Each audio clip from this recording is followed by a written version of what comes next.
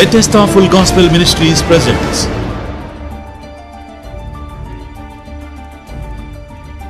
Bethesda సంపూర్ణ సువార్త సహవాసం నిర్వహించు మొదటి ఆరాధన. ప్రతి ఆదివారం ఉదయం 8 గంటల నుండి 10 గంటల వరకు విజయవాడ చిట్టినగర్ కల్రా హాస్పిటల్ ఎదురుగా శ్రీ అప్పికట్ల జోసెఫ్ మరియు మార్తమ్మ గార్ల స్కూల్ ఆవరణలో జరుగును. రెండవ ఆరాధన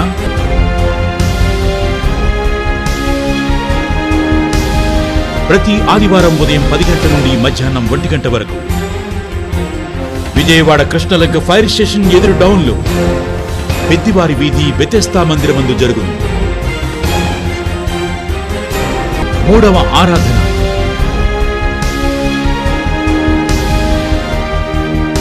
పటమట డొంక రోడ్లో గల SRVSM English medium high school ఎదురు సందులు కుడివైపున రెండవ సందులో గల శ్రీ వీరాంజనేయ జనరల్ స్టోర్స్ ఎదురు సందునందు ప్రతిరోజు సాయంత్రం 6:30 నుండి 8:30 వరకు బెతెస్దా మందిరం నందు ఆరాధన జరుగును.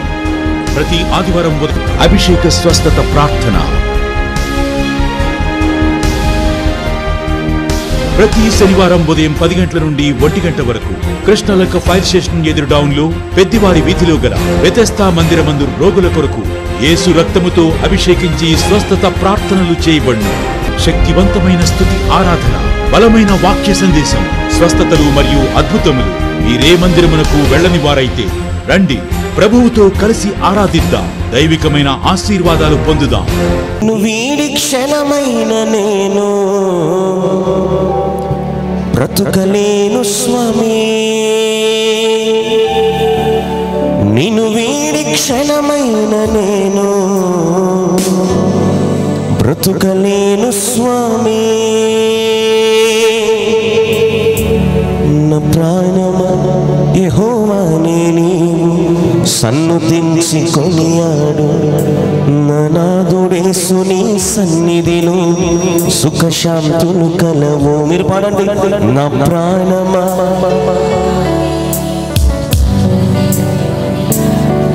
నా నాదుడేసు నీ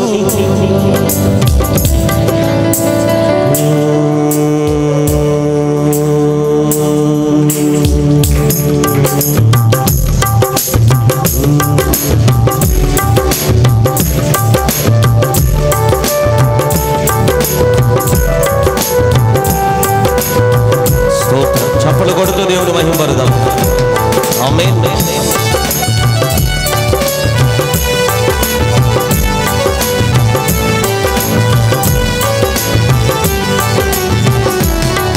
నా ప్రాణమా యెహోవానే నీవు సన్నుతించి కొనియాడు, నా నాథుడేసు నీ సన్నిధిలో సుఖశాంతులు కలవు. పాడదాం.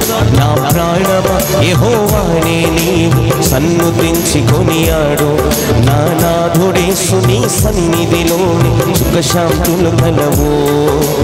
యేసయ్యా నా యేసయ్యా, యేసయ్యా నా యేసయ్యా, నిన్ను వీడి క్షణమైన నేను బ్రతుకలేను స్వామి, నిన్ను వీడి క్షణమైన నేను బ్రతుకలేను స్వామి.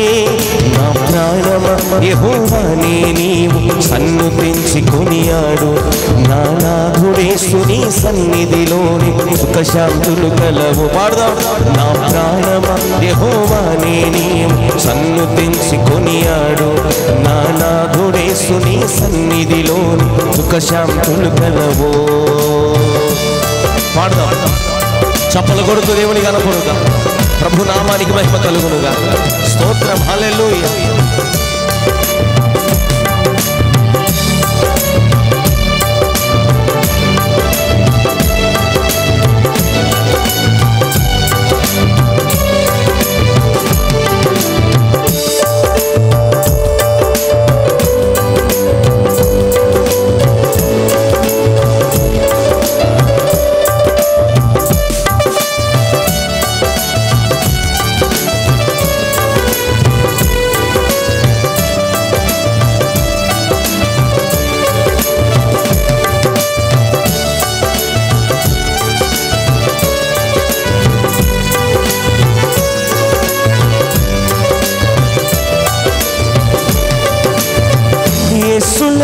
జీవితం జీవితమే కాదమ్మా, యేసు ఉన్న జీవితం కలకాలం ఉండునయా.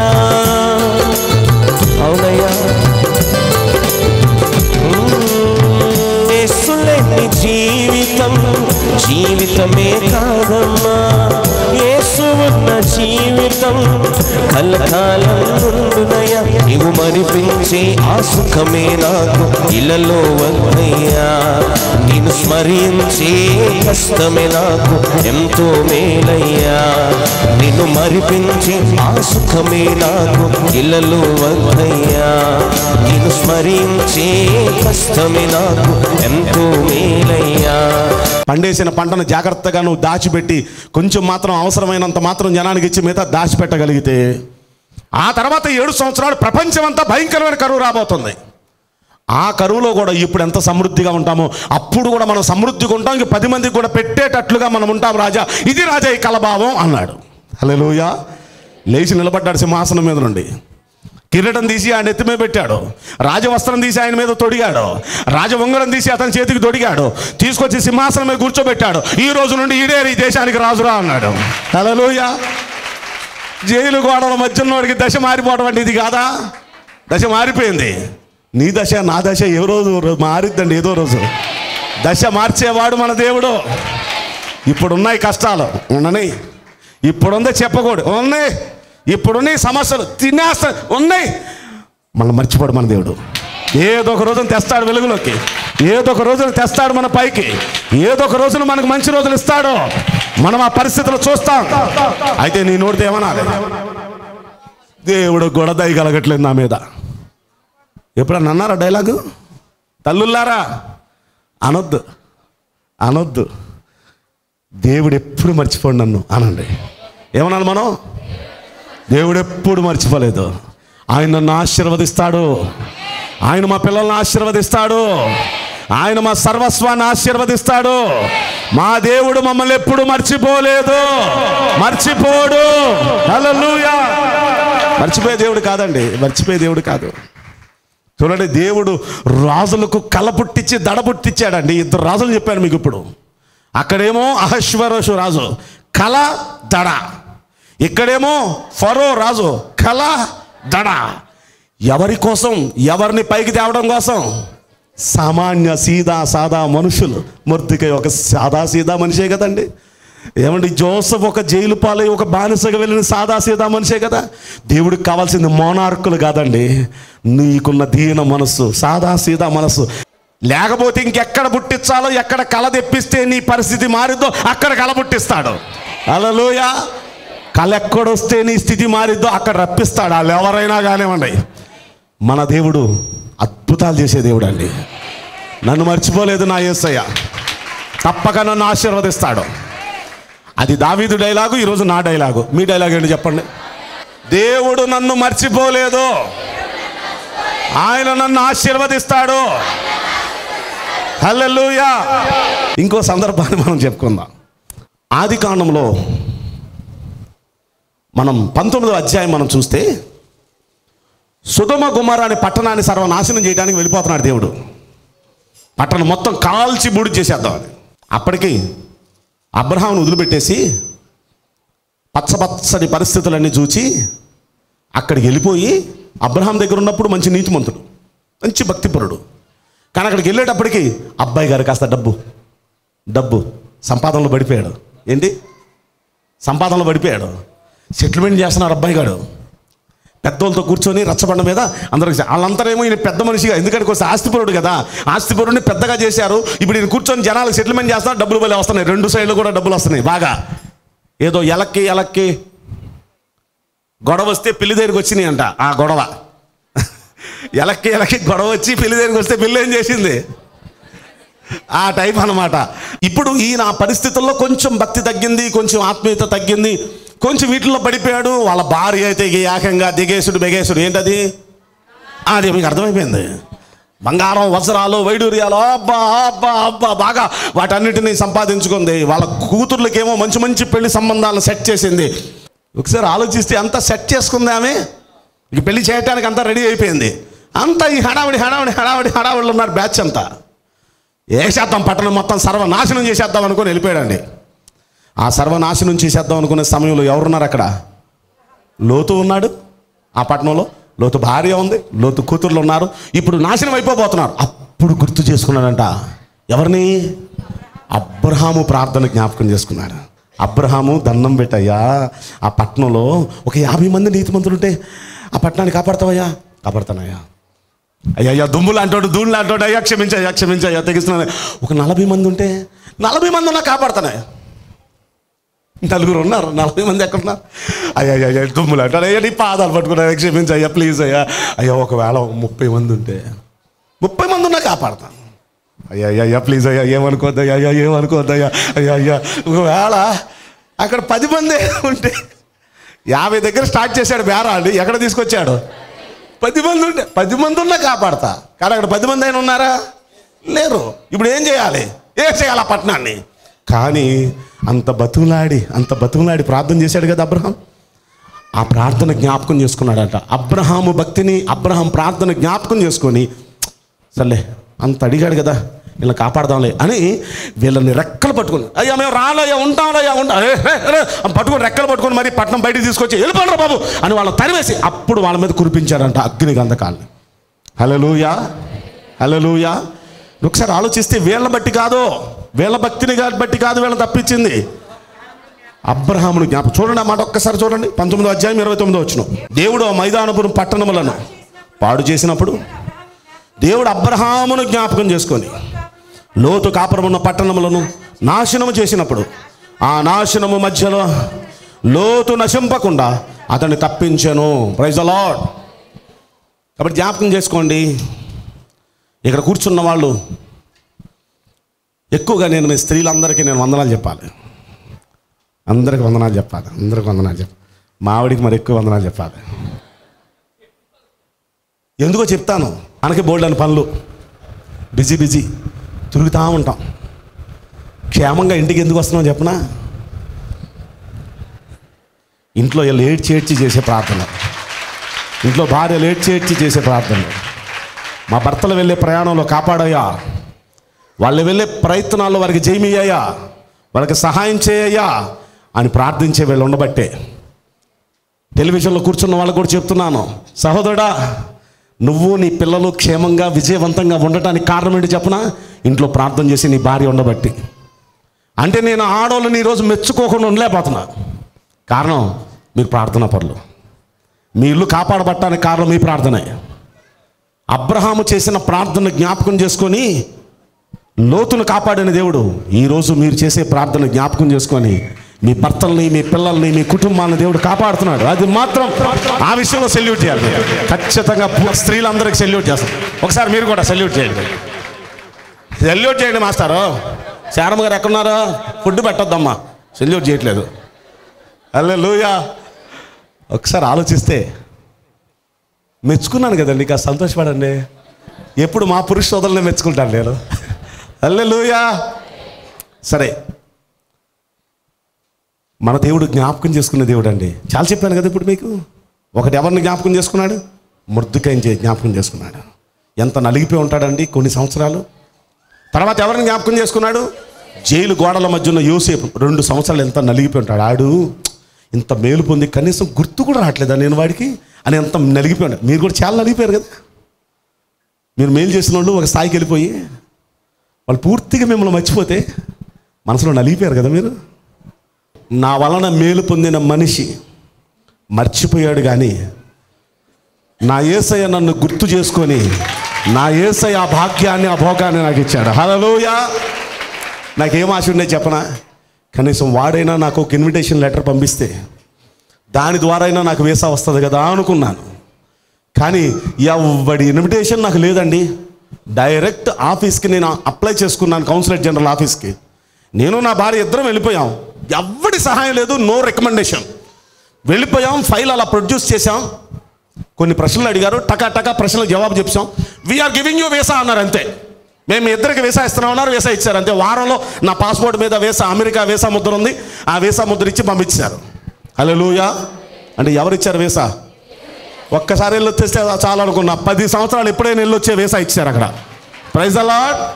అంటే ఎందుకు ఈ మాట చెప్తున్నానంటే, మనుషులు మనల్ని మర్చిపోవచ్చు కానీ యోసేపు విషయంలో మర్చిపోని దేవుడు నా విషయంలో కూడా మర్చిపోలేదు. నన్ను ఆయన బ్లెస్ చేశాడు. మిమ్మల్ని అందరినీ కూడా ఖచ్చితంగా మర్చిపోడు. ఆయన మర్చిపోడు. ఇంకొక మాట చెప్పి నేను ముగిస్తాను. ఒక్కసారి నిర్గమాకాండానికి వెళ్దాం. నిర్గమాకాండం 2వ అధ్యాయం. నిర్గమాకాండం 2వ అధ్యాయం. 2వ అధ్యాయంలో 23-24 వచనాలు చూద్దాం. ఓకే.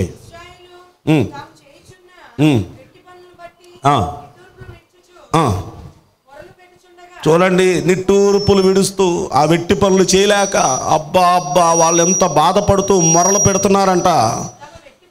ఆ వెట్టి పనులను బట్టి వారు పెట్టిన మొరలు దేవుని యొద్దకు చేరెను. ఈ మాట అండర్లైన్ చేసుకోండి. కాగా దేవుడు వారి మూలుగులను వినెను. అబ్రహాము, ఇస్సాకు, యాకోబుతో తాను చేసిన నిబంధనను జ్ఞాపకము చేసుకొనెను. ఏం జ్ఞాపకం చేసుకున్నాడు? అబ్రహాముతో, ఇస్సాకుతో, యాకోబుతో చేసిన నిబంధనను. ఎవరి మూలుగులు విన్నాడు? ఇశ్రాయేలీయులను భక్తి పరులలో, కృతజ్ఞత లేని వాళ్ళలో, పాపిష్టి జనాంగం. కానీ వాళ్ళంతా బాధలు తట్టుకోలేక ఏడ్చారంట భగవంతుడా అని. అప్పుడు దేవుడు ఎవరిని జ్ఞాపకం చేసుకున్నాడు? అబ్రహాము భక్తుడు, ఇస్సాకు భక్తుడు, యాకోబు భక్తుడు. వాళ్ళు చేసిన భక్తిని జ్ఞాపకం చేసుకొని, వాళ్ళు చేసిన ప్రార్థనలు జ్ఞాపకం చేసుకొని, ఎంతకన్నా లేదన్న వాళ్ళ కొడుకులు కదా, ఆ తండ్రులు చేసిన భక్తిని జ్ఞాపకం చేసుకొని వాళ్ళ పిల్లలైన ఈ ఇశ్రాయేలు జాతిని మొత్తాన్ని విడిపించటానికి 3వ అధ్యాయం 7వ వచనంలో ఆయన ఏమంటున్నాడు చూడండి. మరియు యెహోవా ఇట్లనెను, నేను ఐగుప్తులో నా ప్రజల బాధను నిశ్చయంగా చూచితిని. పనుల్లో తమను కష్టపెట్టు వారిని బట్టి వారు పెట్టిన మొరలు వింటిని. వారి దుఃఖములు నాకు తెలిసే ఉన్నవి. కాబట్టి ఐగుప్తీయుల చేతుల్లో నుండి వారిని విడిపించుటకును ఆ దేశం నుండి విశాలమైన మంచి దేశంలో కనుక కనానీయులకు, హిత్తీయులకు, అమోరీయులకు, పెరిజీయులకు, హివీయులకు, ఎబీసీయులకు నివాస స్థానమై పాలు తేనెలు ప్రవహించు దేశమునకు వారిని నడిపించుటకు దిగివచ్చి ఉన్నాను. దిగొచ్చేశాడు అంటే ఆయన. ఎవరి ప్రార్థనలు విని దిగొచ్చాడో? ఇశ్రాయేలీయుల ప్రార్థనలు విని దిగి రాలేదమ్మా. అబ్రహాము చేసిన ప్రార్థన, ఇస్సాకు చేసిన ప్రార్థన, యాకోబు చేసిన ప్రార్థన, వారితో దేవుడు చేసిన నిబంధన, వారి భక్తిని దేవుడు జ్ఞాపకం చేసుకొని వారి పిల్లలు వారున్న కష్టం నుండి వారిని విడిపించి మంచి పరిస్థితులకు నడిపించడానికి దిగి వచ్చేశాడు దేవుడు వాళ్ళ కోసం. హల్లెలూయా. నేను ఇప్పుడు అనుకుంటాను, మా అమ్మ నాన్న చాలా మంచి భక్తులు. ఖచ్చితంగా చెప్తాను. చాలా కష్టపడి దేవుని పరిచర్య చేశారు, అద్భుతమైన పరిచర్య చేశారు. మేమేదైనా ఈరోజు కడుపు నుండి అన్నం తింటున్నామంటే, ఈ పచ్చదనంలో ఉన్నామంటే ఫస్ట్ కారణం దేవుడైతే, తర్వాత మా అమ్మ నాన్నని గర్వంగా చెప్తాను నేను. వాళ్ళు చేసిన భక్తికి ప్రతిఫలం మేము తింటున్నాం. మా భక్తి కాదు అని మేము చెప్తాను ఇప్పుడు. వాళ్ళ భక్తి, వాళ్ళ ప్రార్థన, వాళ్ళ మంచితనం. ఇక్కడ కూర్చున్న మీ భక్తి, మీ ప్రార్థన నేను ఎలా చెప్పుకున్నాను, మీ పిల్లలు అలా చెప్పుకోవాలి. నేను ఈ రోజున ఫ్లైట్ల మీద తిరిగి పరిచర్య చేయగలుగుతున్నానంటే, ఈ రోజున ఖరీదైన కారులో తిరిగి పరిచర్య చేయగలుగుతున్నానంటే ఇది నా ప్రార్థన, నా గొప్పతనం కానే కాదు. మా అమ్మ నాన్న సైకిళ్ళ మీద తిరిగి పరిచర్య చేశారు. సైకిల్ కూడా పంచర్ అయిపోతే కాలినడక మీద పెన్నూరు వెళ్ళి పరిచర్య చేసి వచ్చారండి. పెనుమాకి వెళ్ళి పరిచర్య చేసి వచ్చారండి. కోసాలు వెళ్ళి పరిచర్య, చాలా కష్టపడ్డారండి. కొంచెం కాదు, చాలా కష్టపడ్డారు. వారు పడిన కష్టం, కాలినడక మీద తిరిగి బస్సులో వెళ్ళడానికి కూడా డబ్బులు లేని పరిస్థితి, సైకిల్ మీద వెళ్ళి పరిచర్య చేసిన, చాలా కష్టాలు పడ్డారు. వాళ్ళు ఎంత భూమి మీద కష్టాలు పడ్డారో అంత సుఖపెడుతున్నాడు మమ్మల్ని. హల్లెలూయా. ఖచ్చితంగా చెప్పగలను.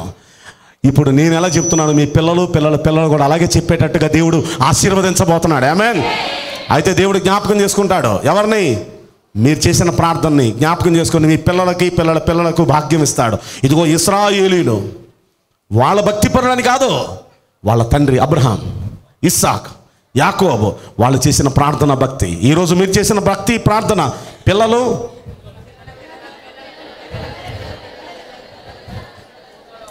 అందరిని బ్లెస్ చేస్తాడు. అక్కడ అంటున్నాడు యెహోవా మమ్మల్ని ఆశీర్వదించును అని. అక్కడ వదిలిపెట్టేలా మా పిల్లలను వృద్ధి పొందించును. భూమి ఆకాశమును సృజించిన యెహోవా వలన మేము ఆశీర్వదించబడము. ఖచ్చితంగా ఈరోజు కష్టకాలం మనం చూడొచ్చు, కానీ చూస్తున్నాం కూడా. ఈరోజు కష్టకాలం మనం చూడొచ్చు, కానీ మన ప్రార్థనలు ఖచ్చితంగా ఫలించే రోజు ఒక రోజు. ఈ ప్రార్థనలన్నీ జ్ఞాపకం చేసుకొని మనకు మంచి రోజులు ఇచ్చే ఒక మంచి రోజు మనకి ఇక్కడ ఉన్న వాళ్ళందరికీ ఒక మంచి రోజు ఉందా? అందరికీ ఉంది. నాకుంది, నాకు నమ్మకం ఉంది. ఏముంది అనండి, ఆ మాట అందరూ అనండి. యెహోవా మమ్మల్ని మర్చిపోలేదు, ఆయన మమ్మల్ని ఆశీర్వదిస్తాడు. మంచి రోజులు మాకున్నాయి, దీవెనకరమైన దినాలు మాకున్నాయి, వాటిని మాకు ఇస్తాడు. ఎంజాయ్ చేస్తాం మేము. ఆ రోజుల్లో మమ్మల్ని హేళన చేసిన వాళ్ళంతా salute కొట్టబోతున్నారు. Hallelujah, praise the lord, హల్లెలూయా, హల్లెలూయా. ఇప్పుడు ఇన్ని సందర్భాలు మీకు చెప్పాను. మన దేవుడు మనల్ని మర్చిపోయే దేవుడు మాత్రం ఒక్కసారి మోకరించి, నిజంగా ఆయన మర్చిపోలేదు, ఇక్కడ ఎవరిని మర్చిపోలేదు, నన్ను మర్చిపోలేదు యేసయ్యా నువ్వు, నేను మీ జ్ఞాపకంలో ఉన్నాననే ఆనందం నా గుండెల్లో ఎంతో సంతోషం కలిగిస్తుంది అయ్యా. నువ్వు నన్ను మర్చిపోలేదయ్యా, ఖచ్చితంగా నువ్వు నన్ను ఆశీర్వదిస్తావయ్యా. చేతులు పైకెత్తి నమ్మకంతో చెప్పండి ఈ మాట. ఆయన మర్చిపోలేదు బిడ్డ, నిన్ను మర్చిపోలేదు. ప్రియ సహోదరుడా, నిన్ను మర్చిపోలేదు. ప్రియ సహోదరి, నిన్ను మర్చిపోలేదు. ప్రియ తల్లి, ప్రియ చెల్లి, మిమ్మల్ని మర్చిపోలేదు ఆయన. ఖచ్చితంగా మిమ్మల్ని ఆశీర్వదిస్తాడు ఆయన, ఖచ్చితంగా మిమ్మల్ని ఆశీర్వదిస్తాడు. అనండి, యెహోవా మాకేదో అనుకున్న టైంలో మా పని అవ్వలేదని, ప్రస్తుతం సమస్యలలో నలిగి విసిగి వేసారిపోతున్నామని, నువ్వు మమ్మల్ని మర్చిపోయావని మేము అనుకుంటున్నామయ్యా. క్షమించయ్యా, నువ్వు మమ్మల్ని ఎప్పుడు మర్చిపోలేదయ్యా, నువ్వు మమ్మల్ని ఎప్పుడు మర్చిపోలేదయ్యా. నువ్వు మమ్మల్ని ఆశీర్వదిస్తావయ్యా, ఖచ్చితంగా మాకు మంచి రోజులు ఇస్తావయ్యా, మంచి పరిస్థితులు మాకు ఇస్తావయ్యా. మొర్దెకై చేసిన సత్క్రియను అహష్వేరోషు రాజు మర్చిపోవచ్చు, కానీ ప్రమాదకరమైన పరిస్థితి వచ్చినప్పుడు నువ్వు రాజుకు కల పుట్టించి దడ పుట్టించావు. రాజు చేతుల మీదుగా ఆ వ్యక్తికి సన్మానం జరిగేటట్టు చేశావు. నువ్వు మర్చిపోయే దేవుడు కాదయ్యా. యోసేపు చేసిన మేళ్లను ఆ జైల్లో ఉన్న తన ఫ్రెండ్స్ మర్చిపోవచ్చు, కానీ నువ్వు మర్చిపోలేదయ్యా. 2 ఏళ్ల తర్వాత రాజుకు కల రప్పించి దడ పుట్టించి రాజు ద్వారా అతని సింహాసనం మీద కూర్చోబెట్టావయ్యా. లోతు లోకంలో లోకాశల్లో పడిపోయి భక్తి మర్చిపోవచ్చేమో, కానీ లోతు కొరకు అబ్రహాము చేసిన ప్రార్థనను దేవుడు మర్చిపోలేదు. అబ్రహాము చేసిన ప్రార్థనను బట్టి లోతును ఆ నాశనం నుండి దేవుడు తప్పించాడు. మర్చిపోను దేవుడు మన దేవుడు. ఇశ్రాయేలీలు ప్రార్థనా పరులు కాకపోవచ్చు, వాళ్ళ విగ్రహారాధనలో పుట్టి పెరగవచ్చు, కానీ వాళ్ళ తండ్రులు అబ్రహాము, ఇస్సాకు, యాకోబు, వారు చేసిన భక్తి, వారు చేసిన నిబంధన, వారు చేసిన నిష్ఠగల భక్తిని, ప్రార్థన జ్ఞాపకం చేసుకున్నాడు దేవుడు. వాళ్ళ ప్రార్థనలో వారు మూరుగులు విన్నాడు, వారి కోసం దిగివచ్చాడు. ఆ కష్టాల నుండి వారిని విడిపించి విశాలమైన మంచి పరిస్థితుల్లోనికి వాళ్ళని నడిపించాడు.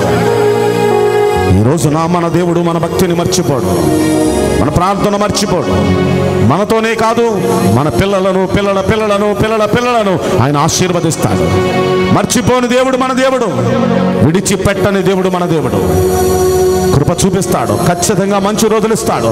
నన్ను మర్చిపోలేదయ్యా యెహోవా, నీవు మమ్మల్ని మర్చిపోలేదయ్యా. నీవు మమ్మల్ని ఆశీర్వదిస్తావయ్యా, మా పిల్లలను వృద్ధి పొందిస్తావయ్యా. నువ్వు మమ్మల్ని మర్చిపోలేదు యేసయ్యా. చెప్పండి, విశ్వాసంతో చెప్పండి, ఖచ్చితంగా మీరు మంచి రోజులు చూడబోతున్నారు. అది ఎప్పుడు స్టార్ట్ అవుతో నాకు తెలియదు, కానీ ఖచ్చితంగా మంచి రోజులు దేవుడు ఇస్తాడు మీకు. మీ నోటితో మీరు అనండి, యేసయ్యా మీరు మమ్మల్ని మర్చిపోలేదయ్యా. పరిస్థితులను చూచి మేము అనేక సార్లు అనుకున్నాం, దేవుడికి కూడా మా మీద దయ కలగటం లేదని, కానీ నువ్వు మమ్మల్ని మర్చిపోలేదయ్యా. నువ్వు మమ్మల్ని ఆశీర్వదిస్తావయ్యా, నువ్వు మమ్మల్ని ఆశీర్వదిస్తావయ్యా. నువ్వు మమ్మల్ని మర్చిపోలేదయ్యా. అనండి, ప్రభుత్వం అనండి, నువ్వు మర్చిపోయి ఉంటే రోజు ఈ స్థితి ఉండేది కాదయ్యా. నువ్వు మమ్మల్ని మర్చిపోలేదు యేసయ్యా, నువ్వు మమ్మల్ని మర్చిపోలేదు యేసయ్యా, నువ్వు మమ్మల్ని మర్చిపోలేదు యేసయ్యా.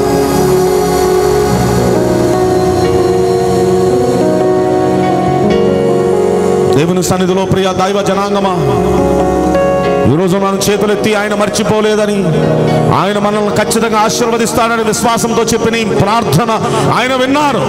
ఖచ్చితంగా మిమ్మల్ని, మీ పిల్లల్ని ఆయన ఆశీర్వదించునుగాక, వృద్ధి పొందించునుగాక, మీ పరిస్థితులు మార్చునుగాక, మంచి రోజులు మీకు అనుగ్రహించునుగాక, మీ జీవితంలో నూతన ద్వారాలు తెరుచునుగాక, నోటి నిండా మీకు నవ్వించునుగాక.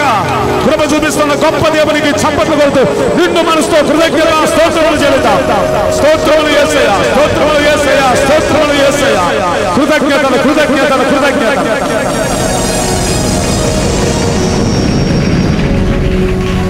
దేవుని నామానికి వందనాలండి, దైవజనులకు వందనాలు, ఇక్కడ కూరొచ్చిన బిడ్డలందరికీ వందనాలండి. పోయిన నెల నుంచి కూడా గుండెల నొప్పితో చాలా బాధపడుతున్నాను. అసలు పడుకోలేకపోయేదాన్ని, కూర్చోలేకపోయేదాన్ని, చాలా ఇబ్బంది పడేదాన్ని. ఊపిరి కూడా తీసుకునే ఇది కూడా నాకు లేదు అసలు ఇప్పటి వరకు కూడా. దేవుడు అయితే ఈరోజు నిన్ను మర్చిపోలేదని నాతో స్పష్టంగా మాట్లాడారు. అయితే మొన్న వారం 2 రోజులు కూడా నేను హాస్పిటల్ చుట్టూ తిరిగానండి. నాకు చాలా ఇబ్బందిగా ఉంది, అసలు గుండెల్లో బాగా నొప్పి వస్తుంది. పాస్టర్ గారికి చెప్పాను, ప్రార్థనలో పెట్టారు. సంఘ బిడ్డలందరూ కూడా ప్రార్థన శిబిరంలో ప్రార్థన చేశారు. పాస్టర్ గారు అయితే అసలు ప్రతిరోజు కూడా నా గురించి ప్రార్థన చేస్తున్నారు. ఇంట్లో నేను చర్చికి వచ్చి కూడా ఎంత బాగోపోయినా చర్చికి వచ్చి నేను ప్రార్థన చేసుకుంటున్నాను. తర్వాత హాస్పిటల్కి వెళ్ళానండి, గ్యాస్ ట్రబుల్ హాస్పిటల్కి. అక్కడికి వెళ్ళగానే వాళ్ళేమో గుండె టెస్ట్ చేయించుకోమని చెప్పారు. అప్పుడు చెప్పగానే ఎంత భయపడ్డాను, ఎంతో ఏడ్చాను.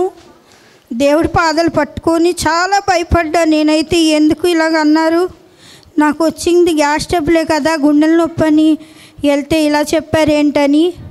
అన్నీ నార్మల్ రిపోర్ట్స్ వస్తాయని పాస్టర్ గారికి ఫోన్ చేస్తే, ప్రార్థన చేస్తున్నాము, నీకు అన్నీ నార్మల్ రిపోర్ట్సే వస్తాయని చెప్పారు. చర్చిలో కూడా ప్రార్థన చేయించారు. అలాగే మొన్న 7వ తారీఖు అన్నీ నార్మల్ రిపోర్ట్స్ వచ్చినాయి. దేవుడికి వందనాలండి. ఎంత భయపడ్డాము నేను, నా పిల్లలు. ఈరోజు మాకు ఇలా మంచి రిపోర్ట్లు ఇచ్చారు. దేవుడికి వందనాలు, దైవజనులకి వందనాలండి.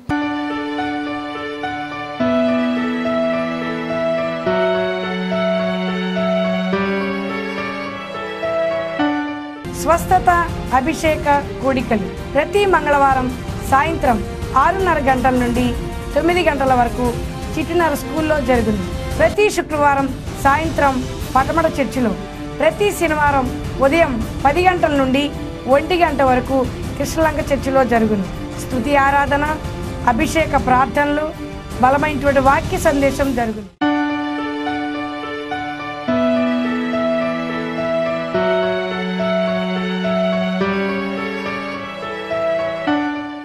మా మొదటి ఆరాధన ప్రతి ఆదివారం ఉదయం 8 గంటల నుండి 10 గంటల వరకు చిట్టినగర్ కలరా హాస్పిటల్ ఎదురుగా గల అప్పిగట్ల జోసఫ్ గారు మార్తమ్ గారు స్కూల్ ఆవరణలో జరుగును. మా రెండవ ఆరాధన ప్రతి ఆదివారం ఉదయం 10 గంటల నుండి 1 గంట వరకు కృష్ణలంక ఫైర్ స్టేషన్ ఎదురు డౌన్లో పెద్దివారి వీధిలో గల బెతెస్తా మందిరం నందు జరుగును. మా మూడవ ఆరాధన ప్రతి ఆదివారం సాయంత్రం 6:30 నుండి 9 గంటల వరకు పటమట డొంక రోడ్ విఎస్ఎం స్కూల్ ఎదురు రోడ్లో ఆంజనేయుల గారి కొట్టు ఎదురు రోడ్లో గల బెతెస్తా మందిరం నందు జరుగును.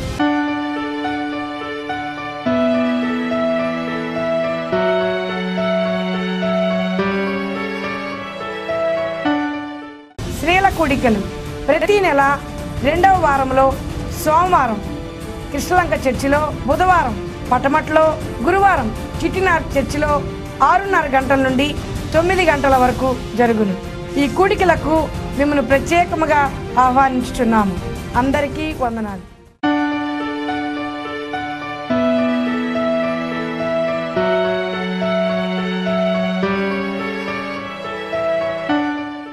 యూత్ మీటింగులు ప్రతి నెల మొదటి వారంలో సోమవారం శ్రీలంకలో, బుధవారం పటమట్లో, గురువారం చిట్టినగర్లో సాయంత్రం 6:30 నుండి 9 గంటల వరకు మన సహోదరులకు సహోదరులకు ప్రత్యేకమైన స్కిట్స్, క్విజ్, మరికొన్ని ఆసక్తికరమైన కార్యక్రమాలు జరిగాయి. ఈ ఆరాధనలకు, యూత్ మీటింగ్లకు మిమ్మల్ని ప్రత్యేకముగా ఆహ్వానిస్తున్నాము. మీ అందరికీ నా వందనాలు.